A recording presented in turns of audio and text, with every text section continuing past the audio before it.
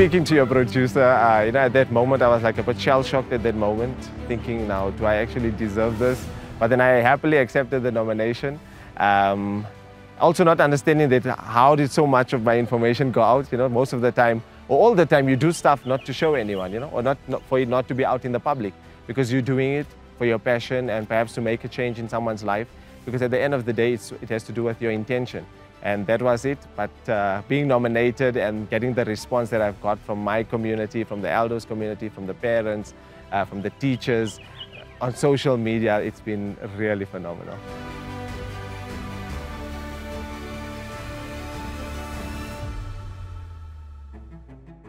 The school playground is the child's paradise or sometimes nightmare, because who's really keeping an eye when things go wrong?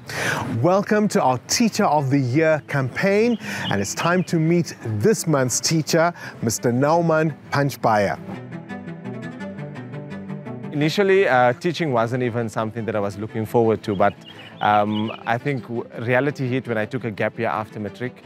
And I was like, the community needs some type of motivation, some type of encouragement. So I actually was going into the medical field. And then after that, I realized I think teaching is a calling, because in that gap year, I learned to interact with individuals. What were the challenges that made you feel that this was worth pursuing instead of a career in medicine?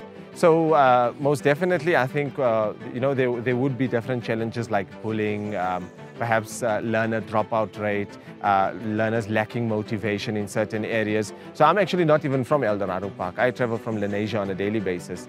But the reason coming to an area like this, initially it was like, fear setting in because of the negative connotations for an area like Eldorado Park. So that encouraged me to to come to an area like this and try to make an influence. And I hope that it is happening. And at the same time, being that parental figure for a child that we know in an area like this would be lacking that fatherly motivation. Right, tell me about your passion for science then in such an environment. So knowing that these learners, most of them perhaps might lack access to technology. That is something, they might have libraries in the area, but most of them are not motivated enough to go and read. I mean, the illiteracy rate in the school is very, very high. Most of them are very visual learners, but showing them actual models in class makes them realize and understand the concepts better. And I think that's what makes them study and love the subject more often. That is something that they can relate to. Like speaking about the solar system right now, telling them that, at night, try and go and locate this type of a star, or look at where the moon is, what type of a phase is the moon in. Those things interest the learners. They come back, they give you feedback, and then they're like, all right, what else should I go into? So that's something that would perhaps encourage them to go into a science field or medical field. One of the things that's difficult for kids to navigate is what happens when the teachers are not there, right? Bullying is such a big problem in our schools. Yeah, that is quite a big issue. I mean, on a daily basis, we can have anti-bullying campaigns, we can have anti-bullying programs, we can have anti-bullying assemblies, we can have people coming in and speaking to them. But all of that starts when they're at home. I mean, what they're being shown at home, perhaps what they kind of experience at the day-to-day basis. Initially, looking at bullying, we have had an incident whereby a child actually took urine and flung it onto a teacher because the teacher reprimanded the child. And that was one of the cases. Another one was 2 stabbing incidents in the school.